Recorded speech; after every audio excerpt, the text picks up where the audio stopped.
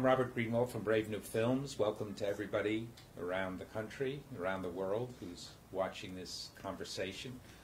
We're pleased and thrilled to have Representative Karen Bass with us, who's been here several times and is a long-term friend, collaborator, colleague, and is a shining example of real politics, real conviction, working from grassroots advocacy through this, working in Sacramento and now in Washington, D.C., entering her fourth term? Finishing my fourth term. Finishing her fourth term. Wow. Okay. So, if you have questions, send them to Brave New Films. Elizabeth is nodding and she's standing by. We'll pass the questions along, and we'll also this staff from Brave New Films who's here in the room will be asking questions. I wanted to start with, we've discussed this a little bit, but from advocacy, from community organizing to elected official, it was a gradual transition. Was it clear to you that you wanted to be elected official? And how do you gain, how do you measure the impact? You know, when you're community organizing and you're meeting people and you're getting rents reduced or you're getting a house fixed that's clear and it's tangible. How do you find, what do you find about the elected piece that gives you similar effectiveness or success when there are successes? It's like three questions in one, which I know you're not supposed to ask, but... No, it's fine. Okay. That's fine. And if I forget, you'll just remind me. Yes. So I have been an activist since I was really in middle school. And so it's been a lifetime. And I made a lifetime commitment at a very young age that I wanted to devote my life to fighting for social and economic justice. So throughout my life, that has evolved and twisted and turned into many different things. And I never thought about being an elected official, frankly. The bulk of my work has been doing grassroots organizing in communities on various issues, international as well as domestic. And in 1990, when the crack cocaine crisis hit in the 80s, really, it was very clear to me and many other activists that it was going to lead to mass incarceration. You could see it coming. And so I stopped doing international work and just focused on domestic work, trying to figure out how to shift the agenda away from criminalizing what I felt was a social, economic, and health issue, and fighting the policies that came up. So I started an organization called Community Coalition, and my focus in grassroots organizing was policy. So it wasn't the type of organizing where we were fighting for a bus stop or individual change, but it was fighting to change the quality of life in South Central Los Angeles and moving away from criminalizing folks. So after several years of doing that, we built the capacity to impact elections, building the precinct operations and all of that. And we were very active on elections, fighting against three strikes, against anti-immigrant legislation, fighting to get certain people elected. And then we have term limits that came into being in LA City. And that's what eventually led to me running for office. I first was thinking about running for local office, city council, because we had spent all of these years in South Central trying to deal with the quality of life there. And the person that was in office was going to term out, and the person that was most likely to succeed, we knew was going to reverse everything we were doing. And at that point, the Community Coalition had been built up strong enough that it didn't need me any longer, because the whole point was to create an organization, build it, train the leadership, and then leave. And so when it was clear I could move on, then I made a conscious decision to go inside.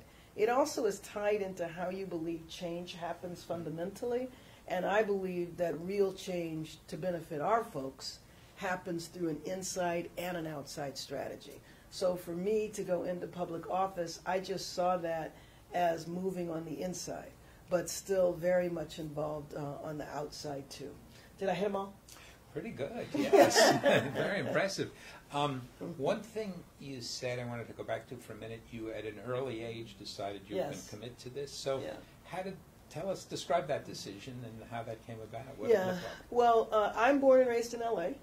My mother, interestingly, was also born and raised in L.A. at a time when African Americans really weren't here. My father came in the more traditional way, which is the Great Migration after World War II from the South. And so I would sit and watch TV with him when I was, just 10, 11, 12 years old, watching the Civil Rights Movement. And I just could not conceive of sitting at a lunch counter and having people pour stuff on me. And so watching what was happening in the Civil Rights Movement, and at the time the Civil Rights Movement, the whole world was blowing up. And I mean, you remember those years, we were convinced we were going to totally change the world. So you had the Civil Rights Movement, and you had the anti-war movement, you had the Black Power movement, all of the convergence of all of those movements. I watched them on the news and couldn't wait to grow up so I could participate in them. So I started as an activist in middle school, right in this area, which the area around Fairfax and Venice was a hotbed of activism. And I went to a high school that was a very activist-oriented high school. So they gave us time off classes to go protest the war in Vietnam. And a lot of my teachers were political and taught me about what was happening in Latin America and Asia and Africa, and so that's how I grew up. My father, though, we talked about it many years afterwards, he never wanted to see me be an activist, so I credit him with introducing me to that. But my parents never wanted me to be an activist because they were worried I wouldn't survive. It wasn't a question of disagreeing, they just didn't want me to get killed. And during those years, a lot of people were being killed. A lot of people were being killed. So that was why I got introduced at such a young age. And the first political campaign I worked on was Bobby Kennedy's presidential campaign. I was in middle school then, and I forged my mother's name as a precinct captain. and I went and I walked my precinct.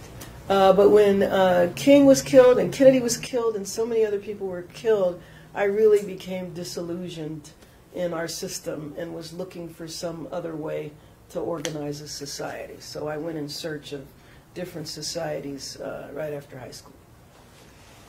And in being inside, you made a conscious decision. Conscious decision. To be inside, which is unusual. Many of us just kind of fumble along and wind up places. Oh, yeah. And tell us about when you made that decision, and now that you've made it, how does it look to you? Sure. So what happened was, so I started to run for city council, and that wound up not working out. My father, that I just talked about, became very seriously ill, and at one point in my life, prior to Community Coalition, it never occurred to me I could do political work and get paid. So I had another life, which was I worked in the medical field. And so all of my activism was after work because we didn't have organizations like this. I mean, we didn't have ways that you could pay for being an activist. So when he got sick, I walked away from running for city council and took care of him for the rest of his life, which wasn't very much longer after that. And then I said, well, who knows, maybe I'll run in the future. And then a couple of years later, Miguel Contreras, the head of the labor movement here, I went to see him to hit him up because Community Coalition was having its annual dinner. And I went to hit him up to buy some tables, and he hit me up to run for the state assembly. And I'm like, why would I do that? And why would I go to Sacramento? And then a few days later, the congresswoman before me, Congresswoman Diane Watson, called me up and told me that I'd been in the community long enough and I needed to go to Sacramento because there were no African American women in the state legislature because they had all turned out. And so I really wasn't sure I wanted to do that. And I spent a couple of weeks trying to decide. I actually went to Cuba. I took a group of young people from Community Coalition, and I thought about, whether or not I really wanted to make that sacrifice because, to run for office and be in office, you have to accept the fact that you're going to compromise some things that you didn't have to compromise when you weren't in office. It's an entirely different way to live your life. And then I wasn't sure what I could get done, so I went up to Sacramento, and I talked to people that I knew that were in office, like Sheila Kuehl and Jackie Goldberg, other activists that were up there, and they convinced me that if I had an agenda that I actually could get stuff done. So I did. I ran, and we had a real activist campaign, which was really nice. And I went up there, and I was working on the same issues in Sacramento that I was working on in South Central. And in Washington, D.C., I'm working on the same issues in Washington, D.C. that I was working on in South Central.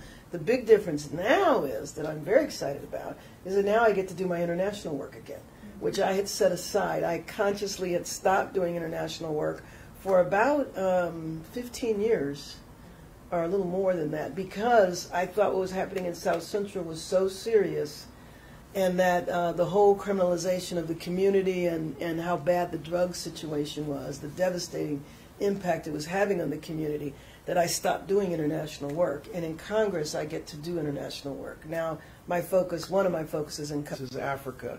And I actually get to go to Africa, whereas when I was fighting against apartheid here, I didn't have any money to go to Africa. So, but now that I'm in Congress, I actually get to go. And I do find that I can make a difference, and I don't have this, it's not the same joy of working in the community every day, but I am back in the community all the time. I come home every weekend, and I do town hall meetings and community meetings all the time, so I get that, but I'm not immersed in the community like I was before, and I miss that.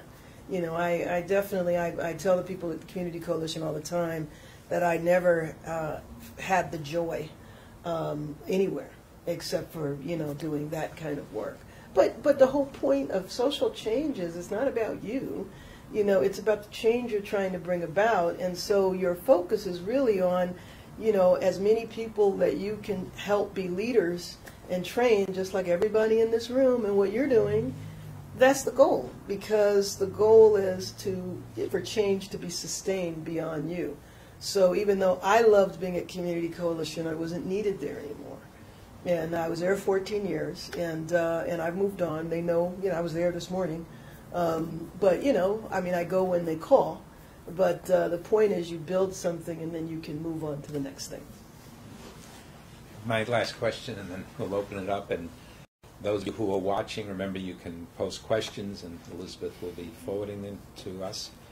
So you talked about the inside-outside element, and I know over the years it's been a debate. Maybe it's less of a debate today, but the notion of how are you most effective, by working inside, by working outside, so that's one part of the question, not that it has to be either or. But the other part, and I often ask this with elected officials, how do we impact from the outside? Is it petitions? Is it phone calls? Is it visits? Is it pickets? Is it sit-ins? And of course, some of it depends on who the elected official is. But in general, advise us how to be more effective once people are in office. Different conversation about getting people elected. It is all of the above. But one of the things that fascinated me about being in office was how our side, we fight to be in power, and then we don't know what to do with it when we get it. And so here I was in the state assembly running things. I was the speaker.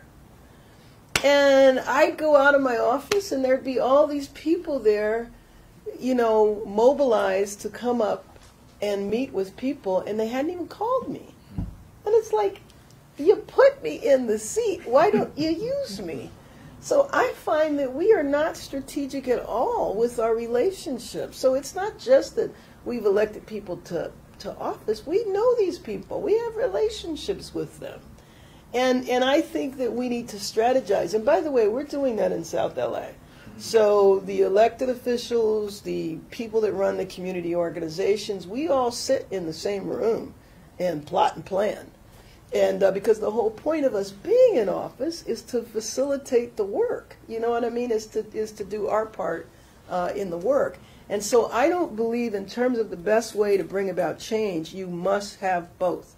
You got to have people inside, but you got to have people outside too. And so I have viewed where I am in my life now, it was a complete evolution. I didn't sit around and say, well, I'm going to do this, I'm going to do that, I'm going to run for. None of that happened. The only thing that was consistent in my life is the commitment to fight for social and economic change. And I have played different roles at different times in order to do that. Thank you. Interesting. Questions? So I was at your town hall last weekend, and you were telling people about your trip to the border. I was wondering if you could talk a little bit about that. Sure. Which town hall? Was that at the school? Culver City. Oh, okay.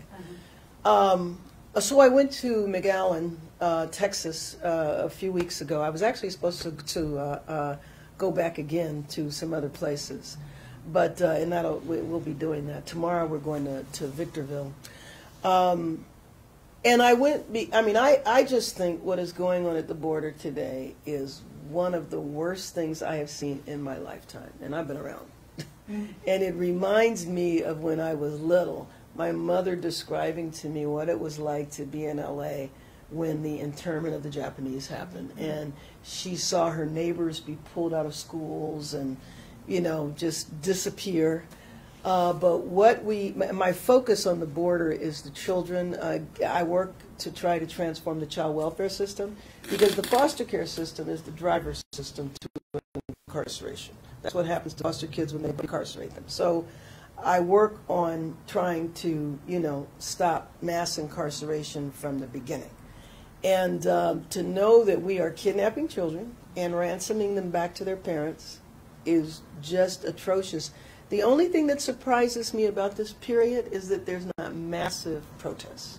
I've been surprised by that because this is beyond egregious. I mean, when the Muslim ban happened, that was just a policy. And there was massive protests at the, at the airports, DACA, all these issues, and I don't know why these children why it's not reached that level. But it was a heartbreak to meet children who had been told that their parents had left them on purpose, abandoned them. They were never going to see them again. They were going to stay in the detention center until they were 18. To talk to parents who were told that you're just going to court and you come back and you'll get your child, and the child's not there. The fact that we've lost these children. So I don't believe any of the numbers. I do believe there are hundreds of children that will never see their parents again. And I think that unless we focus on that, the reunification. So, I've done legislation that requires, because the government's not responsible for the reunification. There is no government entity responsible. So I'm doing legislation now. I know nothing's going to happen with it, but we're just a few months away. This is not going to go away in January. I think the federal government should be responsible. I think they should find the kids. I think they should pay for transporting the kids. I think they need to pay, for counseling, whatever. I think they owe these families something because they violated international treaties in stealing these children. Just to make a point.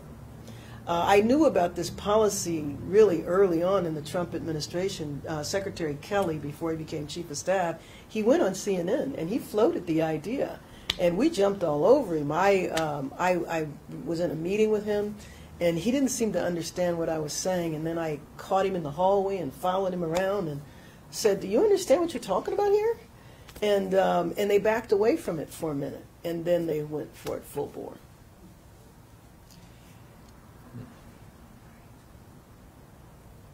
You are an impressively busy person. Just to give us in the room and our audience an idea of what it is that you have on your plate, will you tell us what you're doing for the rest of the week or next week, what you have your hand in? Yeah. Well, sure, but understand, I'm here, Robert's my friend, but I'm here because both of us are extremely invested in you guys. You guys got to carry this torch. And so your development and your education and all is really critical to us. So to me, this is a high priority. But, I work 7 days a week. When we have breaks, people think we have vacations. We don't have vacations. We just work differently. I was in Zimbabwe 2 weeks ago. Next week I'm going to the Congo, to the Democratic Republic of the Congo. I'm going to Ethiopia for 1 day, and then I'm going to the Congo for 1 day. I'm going to the Congo because we want them to have an election, and we want the current president not to run. He's saying he's not. But, the Congo has tons and tons and tons of problems. But that's it. I don't really I count time off in hours, not so much days. It's very, very difficult to get 24 full hours. But usually when I'm here, I'm, doing this. I'm also very much involved in another organization. I like to start organizations. So to address child welfare, I started a caucus inside of Congress called the Congressional Caucus on Foster Youth. We got to have an outside strategy. So we started a group called the National Foster Youth Institute, which is the outside strategy to pressure the inside. And we bring 100 foster youth, young adults, they're 18 to 30, to Congress once a year from 100 different congressional districts to make the emotional connection with a member of Congress. We train them in organizing, we train them in policy, and we're setting up chapters around the country because the issue of foster care is actually a very bipartisan issue. It's really only an issue of political will. We know what to do, but it's a question of political will. And so it's a perfect example of an issue where if you create the pressure, you can actually transform this. And so that's occupying a great deal of my time because it's a relatively new organization. I'm on the board. And so we're trying to really look for the leadership and get the organization up and running. And how is that going so far, or where are you in the process of creating the political will? Well, when we have the young folks come to Congress, it absolutely works. When they came last year, we passed 5 pieces of legislation right afterwards. We were able to get the Republicans to pass a policy that federal dollars are, we each get an allowance to allow us to use our federal dollars to pay for foster youth interns because one of my Republican colleagues came to address the young people last year and he was encouraging them to volunteer, and one of the young women got up and said, "We're foster youth. We can't volunteer. We need money." And she went on teaching him. And I'm sitting there going, oh, my God, oh, my God. Well, she moved. It was Kevin so much. He changed the policy and said, okay, we won't ask you to volunteer. We will have absolutely had impact. And this year, it's a little different because we did pass real significant legislation. This year was more about fighting for implementation, because that's one thing is that you can work on policy and you can get it passed, but if you don't have the on-the-ground organizing to fight for implementation, you haven't necessarily done much. And how does one do that to fight for implementation? Probably an idea that many in the room and in the audience aren't familiar with. So, well, hopefully, this is where there's the disconnect between the activists and the people that are in office. So we have to build a strategic alliance, number one, so that the people in the community fight for the legislation they want to see. And then after it's passed, that then they fight for implementation. So the best way it's done is when it's done in strategic alliance. Mm-hmm. My challenge is I don't have the outside alliance so much, so I'm trying to help create it. I mean, there's tons of people that work on foster care, but are experts in the issue. I believe fundamentally in a basic principle. African governments that are possible leaders and continue to violate human rights, and also what is the U.S. Congress and the U.S. in general doing to stop multinational companies from selling arms and violating sanctions, especially when it comes to illicit flow of cash. Yeah. So, as a monitor of your presidential election, which was interesting, I have major problems. I've always had major problems with U.S. foreign policy, which is why I've been interested in the international arena. But once coming into Congress, my issues now are really different. So my problem is how we do foreign aid, because I think it's pretty scandalous that we've been involved in foreign aid for, who knows, 60, 70 years or more. Excuse me, most of the African countries are 60 years old in terms of their independence. And if you look at most of what we do with our money is, I think a lot of times, most of the time, we're funding ourselves. We're funding our own NGOs, non-governmental organizations, as opposed to trying to really focus on African countries developing the capacity themselves. So 60 plus years later, 2/3 of the continent of Africa doesn't even have electricity. So I am actually promoting U.S. business involvement on the continent of Africa, something I never thought. I didn't go into it thinking that at all. But I think we need to focus on more helping African countries build their own, independence. Right now I'm working on infrastructure, looking at roads, bridges, airports, and ports. I think that should be the focus. I think that we have alliances with there's certain dictators we're okay with, and then there's ones that we don't like. So the guy in DRC that I'm going to see, we don't like him. I just came from Zimbabwe. We didn't like Mugabe.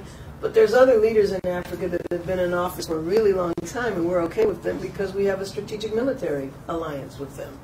And there's some countries where we cut off the export of weapons, and some that we don't.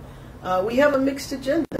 Our agenda around Africa is about the United States, and it's even more so now because now we're looking at national security, we're looking at extremist organizations, and so what's different is that in the 60s, 70s, and 80s it was about communism. It's not about communism now. It's about. To my second question about what the U.S. is doing to stop multinational companies supplying weapons and also the cash. Yeah, and the cash as well. We're not doing anything. We're not doing anything except for to the people that we like, we're still sending weapons. To the people that we don't like, we're not. Lately, I've been involved in trying to get a weapons ban in South Sudan. But one of the first things that Trump did when he came in, because we had a ban in Nigeria, and then he lifted it. So our basic policy says, if you are a violator of human rights, we will not send you weapons. But in this administration, that policy makes no sense. On the cash, that's another issue. The cash, there's an organization, SENTRY, and you might want to look at that because it's I'm blanking on it. I think it's Bono, the Enough Project. They now are doing forensic analysis, looking at the money, because a lot of these guys own property in Malibu and Beverly Hills and all, and they're stealing their national treasure and doing that. And so I actually am going to be getting involved in that in the next couple of years because there needs to be enabling legislation that allows us to go after their money overseas. And so I think that that's going to happen. But it's still going to be a mixed bag. Some people we're going to track and some people we're not. I just happened to finish reading 2 books on this. Ronan Farrow's book called War on Peace, and then also Ben Rhodes' book on the Obama foreign policy. And they're very interesting if you're interested in these areas. I mean, you get a sense of the scope of the problem. And the Farrow book particularly talks about, and we know this intellectually, but he goes through it, all the money and all the resources just keeps going to the Pentagon. So what little there is goes back to us, and there's less and less and less of it. So every problem that comes up, the only solution is, there's got to be a military solution, a Pentagon solution. Let me give you one example, and that's food. Our policy toward Africa until we modified it recently is that we shipped food to Africa. Now, why on earth would you ship food to Africa? Number one, it takes forever to get there. But number two, the Africans can grow their own food. Why don't we help them grow their own food? So Obama's policy was to stop sending food and to send technology, scientific analysis, or money. So if there's a famine in Ethiopia, why don't we buy food from Kenya and ship that to Ethiopia? Well, why do we do that? Because we're dumping our stuff. That's why we're doing it. And so it's that type of transformation of foreign aid that I want to see happen. Then the big deal now is that we send used clothes, and if you send a bunch of used clothes, then you suppress their textile industry. Well, you can imagine a rice farmer who's got his whole crop, he takes it to market, and here come the Americans giving free rice. And we've just destroyed the local market. So it's things like that that I'm looking to try to transform how we do foreign aid. Other questions? As activists, what's the best way to get your attention? Oh yeah, back to the question that Robert was asking. All of those ways are important. It really is important when you make a phone call or send a letter. An email is a little more challenging because you can only email your representative. You can't, if you don't live in my district, you can't send me an email. And that's not something I've done.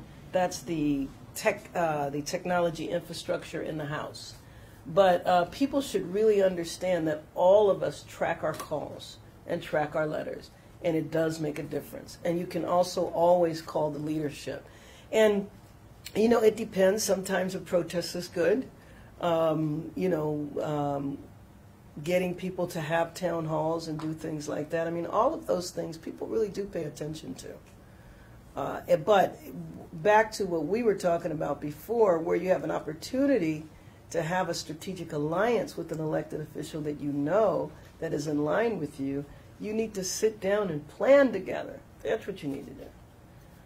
And I appreciate people bringing, you know, people will tell me about legislation that's happening in Congress, and they'll want to know, well, how come I haven't signed up on this or signed up on that? There's 535 of us and thousands of pieces of legislation. 9 times out of 10, if it's something that you know I would be consistent with, I just haven't heard about it. And so people bringing it to my attention, and I'll go, oh, okay, I'll sign on to it. I just didn't know. It's important to tell people what you want to see happen. Other questions? Any more? Don't be shy. Tell us a little bit about ways that you see what the Congress can do or the House can do in January, assuming that elections may create change? Yeah, well, I mean, I think that, and Robert and I were talking about this, and we're all talking about it, and that's the potential for the House to change in the next 85 days. And I'm very hopeful that that is going to happen, and all of the indicators are that it is going to happen based on all of the elections that are happening. There's an election happening today. We should pay attention. The first time ever. That's wild. So if the House changes power, what people need to understand, because I think people don't really understand what it means when you have one party that controls the White House, the Senate, and the House. People will ask, well, how come you can't, you know, vote on this, or how come you can't do that? Because in a way it's a complete dictatorship. So when we take over in January, then we can do gun control, and we can do immigration reform. Now, the question is going to be whether or not the Senate, we win the Senate. That's a much higher bar because there's not that many Republican seats up. Most of the seats that are up for election are Democratic seats.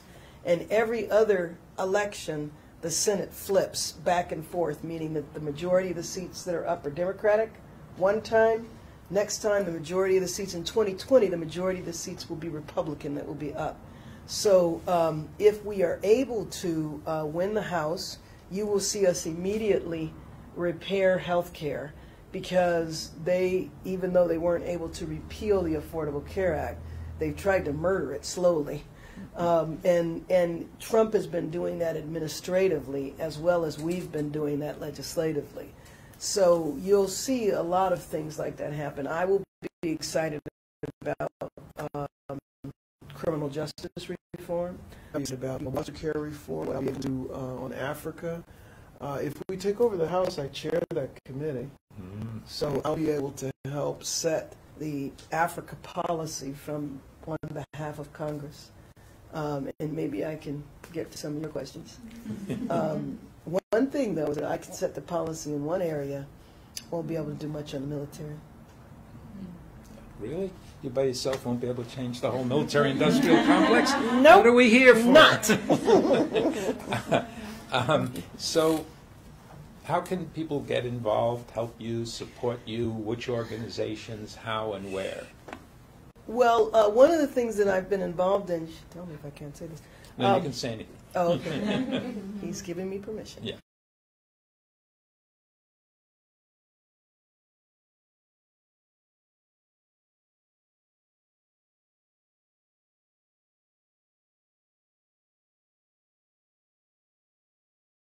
In your car and drive an hour north, an hour south, and there are seats that we really should take back.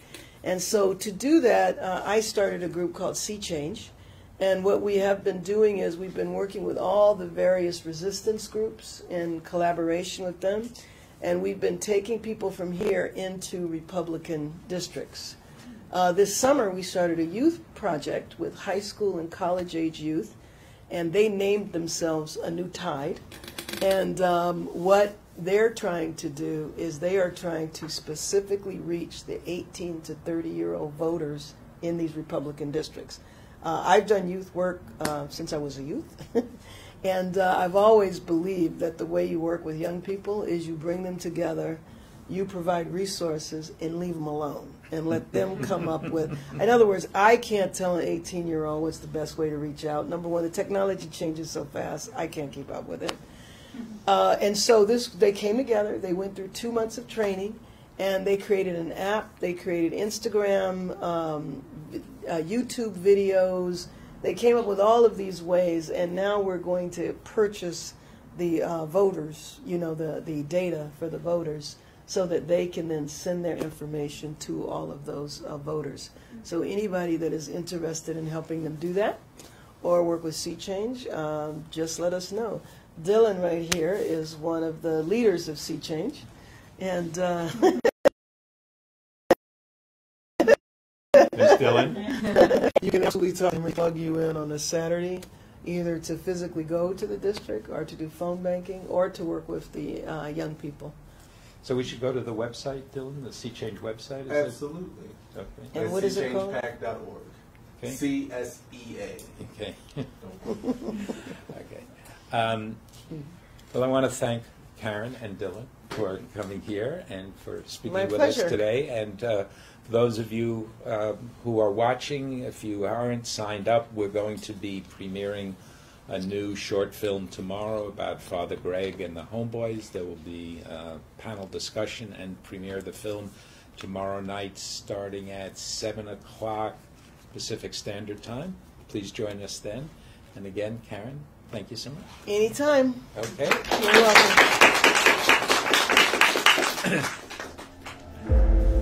That was fun. Excellent.